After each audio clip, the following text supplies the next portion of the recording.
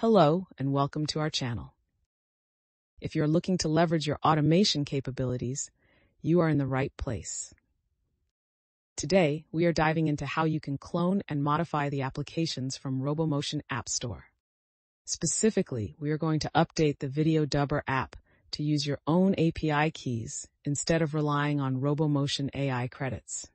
So let's start our modifications.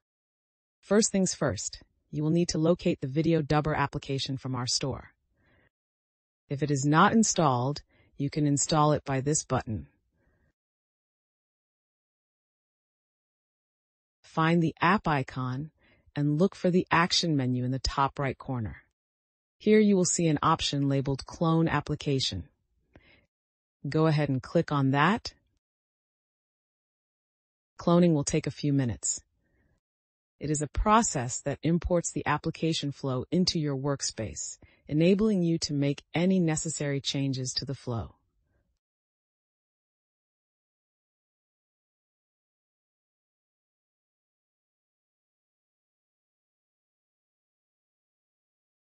Once the app is cloned, the flow will be available in Flow Designer. To begin editing the flow, click on the icon menu and select the Edit Flow option. And this is where we begin. This flow uses the Replicate package for transcribing the audio and the OpenAI package for the translation and the text-to-speech operations. Both the Replicate and OpenAI API usage require subscriptions to their services. This is the advantage of using AI credits. Instead of subscribing to multiple third-party services, you can just use Robomotion AI credits. AI credits are included with our user plans, and you can purchase additional credits through the subscriptions page in our admin console.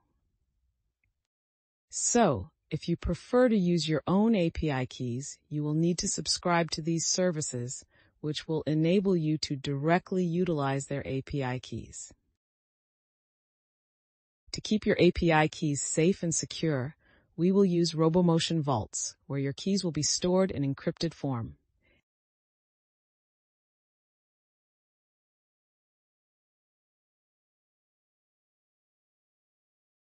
After opening the Vaults dialog using your workspace password, click the Create Vault button to create a new vault. We are going to name it Video Dubber, and then click the Create button. After the vault is created, copy the generated secret key and keep it for future use. Now we can add our API keys to the created vault to keep them secure and then use them in our flows.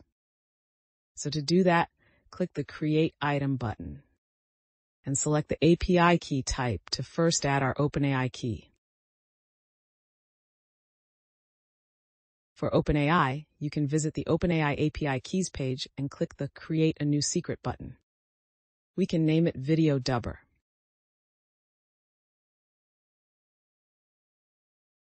Copy this secret key and then paste it into your Vault Items value field.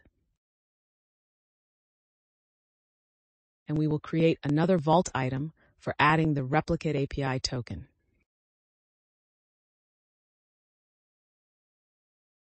This time, navigate to the Replicate API Tokens page where you can create a new token.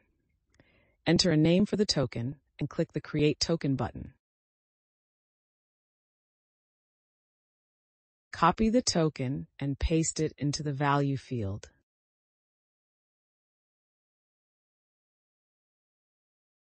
After adding our keys, we are now ready to use them in the flow. The default flow uses Robomotion AI credits for the OpenAI and Replicate Connect nodes that we are going to update. Here, click on the Replicate Connect node to access its properties. Uncheck the option for Robomotion AI credits to disable its use. Next, select the vault you previously created and choose the Replicate item from the list. Then do the same for the OpenAI Connect. uncheck Robomotion credits. Select Video Dubber and OpenAI key. Now, our cloned application flow is configured to use our own Replicate and OpenAI keys instead of the default Robomotion AI credits. Save the updated flow.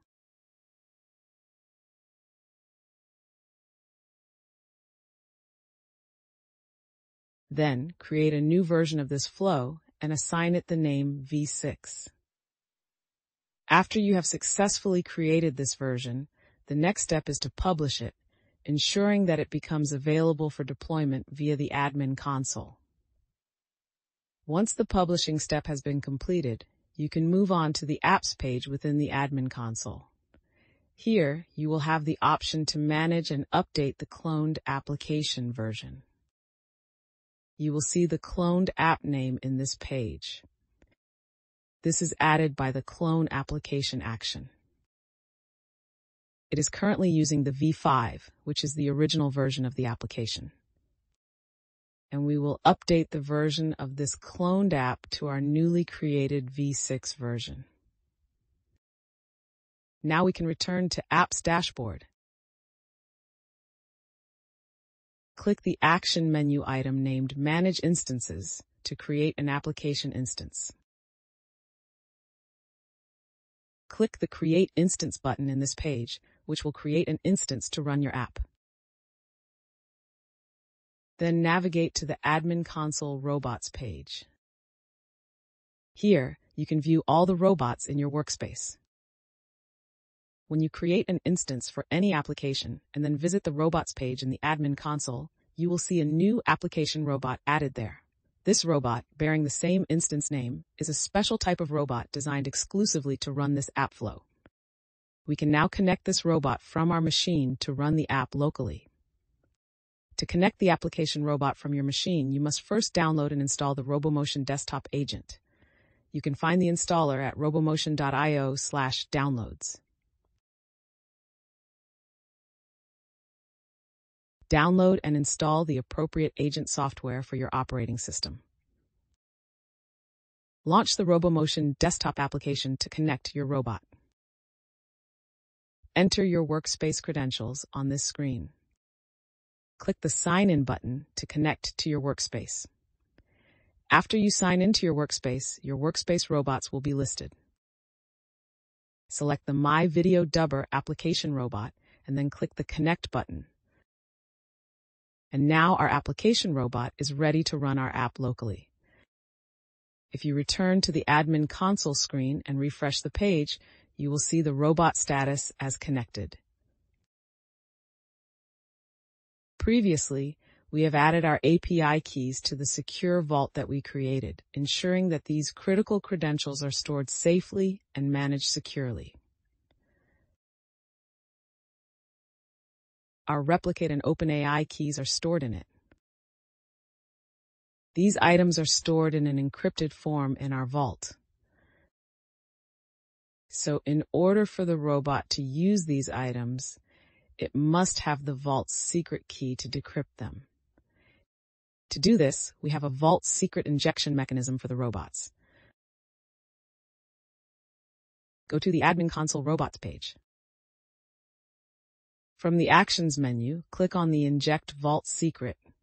Enter your workspace password, select the vault, and enter the vault secret key that you have saved.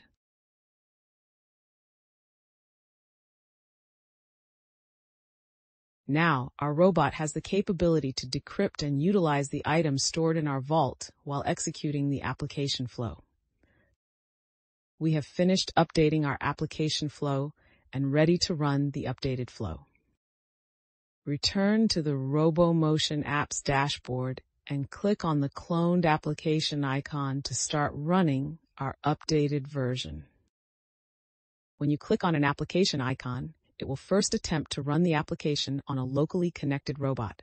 If none is available, it will try to run on the cloud if Cloud Run minutes are available.